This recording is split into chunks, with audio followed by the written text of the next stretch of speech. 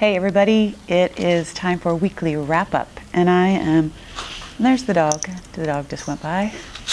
I am doing something different this week because I need to change things up and maybe just get out of the studio and enjoy this beautiful Phoenix weather, which I know a lot of you don't have good weather right now, so I am very sorry for that, but soaking this up.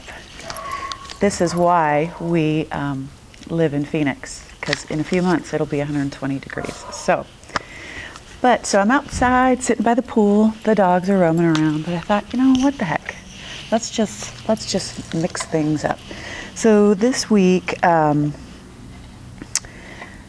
Tuesday, I will be sharing on the Artist Gang. It'll be my turn to do a video again on Donna Downey's website. So yeah, take a look at that. It's going to be a good one. This week's original art sale is this beauty behind me. I don't know if you can see it. Let's see. That'd be a bad thing if I dropped it in the pool. There'll be some pictures for that. It is a 24 by 24 gallery kind of mounted. It's on wood. And then this baby right here. Sneak peeks for original art coming up this next week. Let's see here on my list. Play day. I've been having some fun with my Fridays because I've been showing what I've been playing with, but I'd like to just give you some sneaks here too. Let's see. I'm working on this video series that I'm doing, so got all kinds of fun stuff. Oh yeah, good. So play day is a good thing. It helps for your inspiration. This is another piece that I've been playing with. This one was hard. I'm still working on it. So play day is happening every Friday.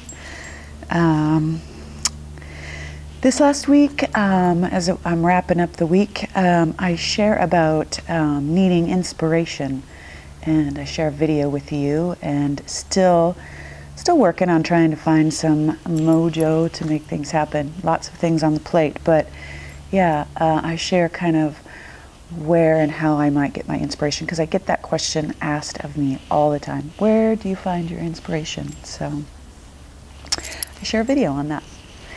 I am behind on getting the texture series together because I've been procrastinating. I haven't had any inspiration, which is why I'm sitting in the sun. Affirma kits. I have new Affirma. Fun stuff. These are really cool. That's really cool too. But I have new Affirma kits and packs available for you, and I've actually lowered the price on those because I don't know, I think I had $4 on them, but I think that's probably too much, so I just lowered it to a couple bucks so that you can create along with me. I try to create some type of collage Affirma pack when I create a Sunday video so that you can create along with me. And then Craft Fusion, I'm taking a break in March, and we'll be back in April. And in April, I'm going to be doing the family legacy piece that you will see on the blog post. It's the one with all the texture and the molds that we made and all of that.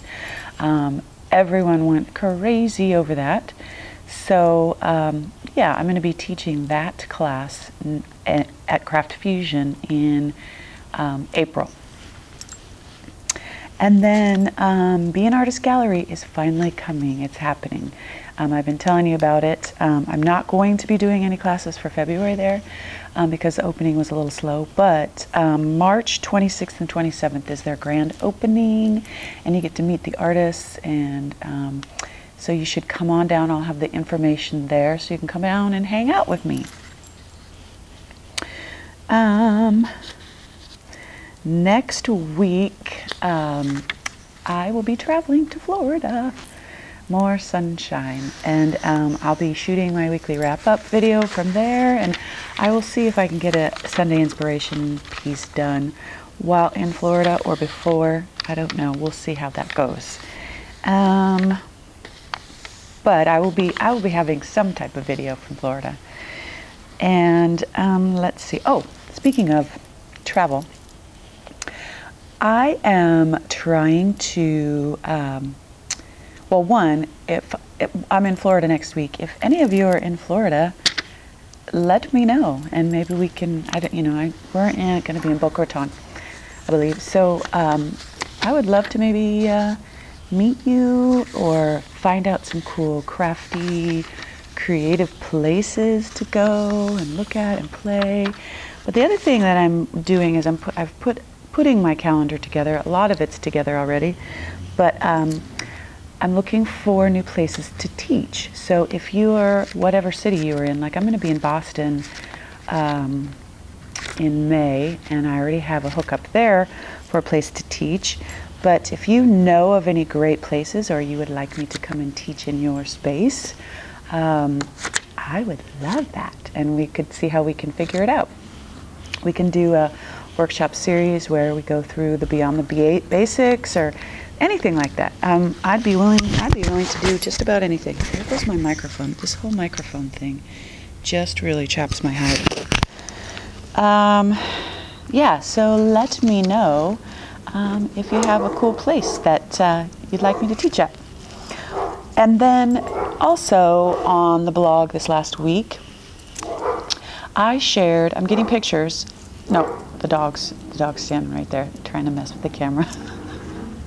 And now the dog's in the pool. And there's a dog barking. Well, anyway, so what was I saying? Oh yeah. On the blog this week, I share an artist, Joan Jekyll, or Jekyll. I share her art. She's taken the beginning parts of the Beyond the Basics video series, and she has created art out of that. And I share her art and her process. So if you haven't seen it this last week, check it out. It's really cool to see what everybody's doing and to brag at everybody up. So, all right. I think that's it. Did I get everything? Oh no, one other thing. I get asked questions all the time, all the time about products, about techniques, and I do my best to send emails back and answer them. But I am going to try and start addressing some of those on the weekly wrap-up, just real quickly. But like, for instance, one of the questions I get is, why do I use Liquitex matte medium in my art? Is there other types of matte medium? Is there other type of products that you can use for collage? Yes, yes, and yes.